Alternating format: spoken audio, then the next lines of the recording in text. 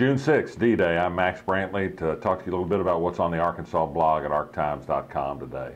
The big news in Arkansas, apart from continuation of storms, I guess, is the annual Walmart shareholders meeting in Fayetteville. Huge gathering, much enthusiasm, hand-picked workers, happy shareholders.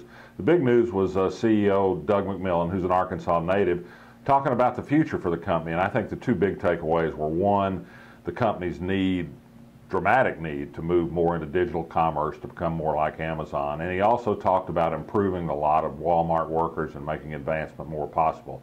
That addresses something that's caused them a lot of trouble with unions and others in the workforce. There was one Walmart-related item far from Fayetteville, and that's in Faulkner County, where a heck of a scrap is developing over a petition drive for alcohol sales. Walmart is financing these drives because, of course, they like to sell beer at all their stores.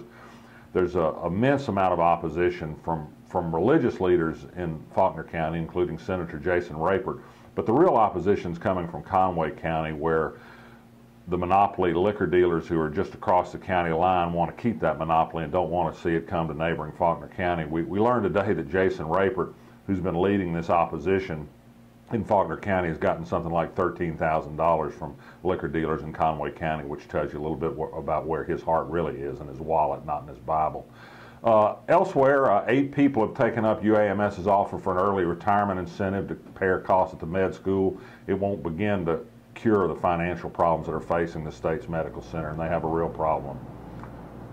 School choice, that's another topic on the blog today. I urge you to take a look. It's failed in New Orleans. It's coming to Little Rock. I've proposed some fairly dramatic ideas about coping with it here. Perhaps a charter school laboratory in the Little Rock School District for one, maybe state takeover for another. And that'll do it for Friday.